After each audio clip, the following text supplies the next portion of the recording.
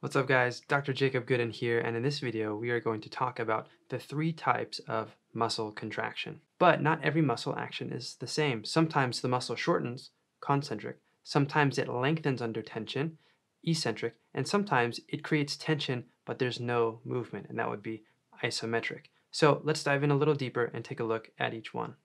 Okay, so we're talking about muscle actions today, and specifically the three types. The first one we'll talk about is concentric, and then we'll move on to eccentric, and finally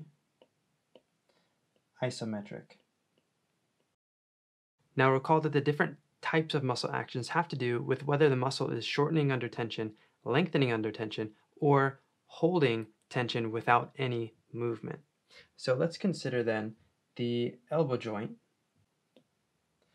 Okay, so let's draw out the bones of the upper arm and the forearm.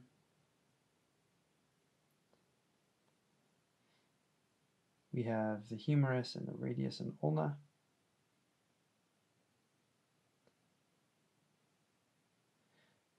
And it looks like my elbow here is partially flexed because the biceps brachii is contracting concentrically.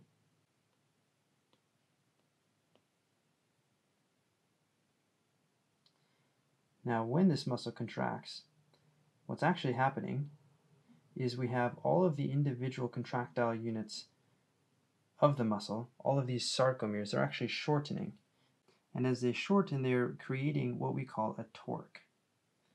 Torque is a rotational force specifically on a joint. Now in this first example, we have the biceps brachii. It's shortening. The sarcomeres are pulling the Z discs together because the actin and myosin filaments are creating cross bridges, going through the power strokes and pulling those Z discs together. When you have a whole series of sarcomeres doing the same thing and shortening, now you have concentric contraction, concentric muscle contraction. So the angle of the elbow is actually closing, which is flexion.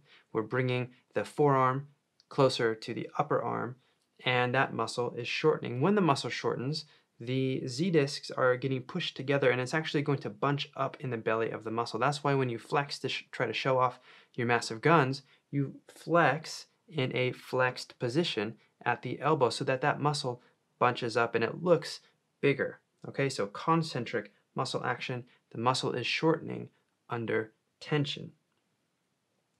Now, eccentric is the exact opposite. So I'm just going to duplicate this,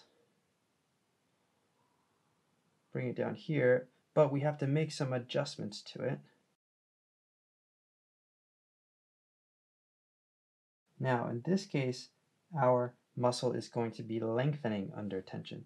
So instead of getting all bunched up, it will be elongating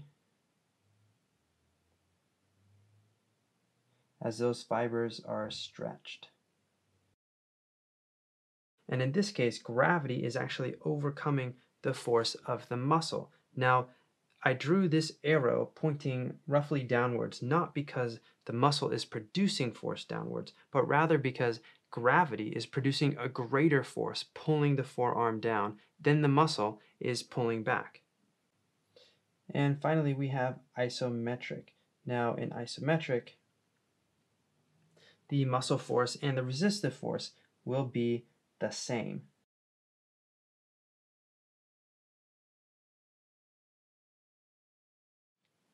Now the torque created by the muscle at the joint is the same as the torque created by the resistive force at the joint.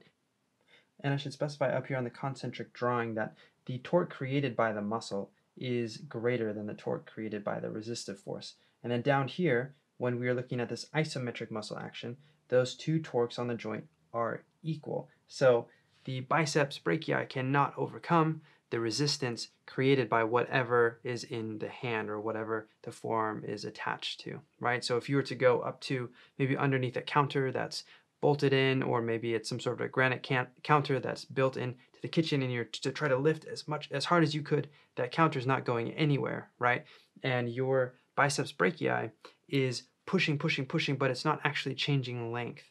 In reality, some of those sarcomeres are actually changing length as others take over. Some lengthen while others shorten, but the whole muscle actually doesn't change length during an isometric contraction. Okay, so concentric muscle actions, the muscle shortens, the sarcomeres shorten, the Z discs come together, and the muscle is the agonist of the movement.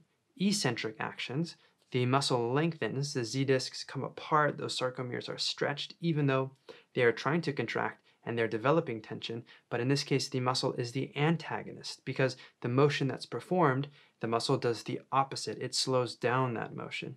And finally, isometric muscle contraction is where the muscle does not change length. There is no change in length, isometric, and the resistive torque and the muscle torque is equal at the joint.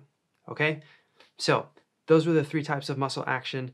Practice them on yourself using a bicep curl. That's probably the easiest one to conceptualize. As you're curling the weight up, it's concentric. Pause there for a peak contraction. That's isometric. Lower it down slowly. That's eccentric. And then pause at the bottom with the muscle tense, and that's again isometric. If you pause in the middle, that's also isometric. Okay? Practice those. I'll catch you guys on the next video.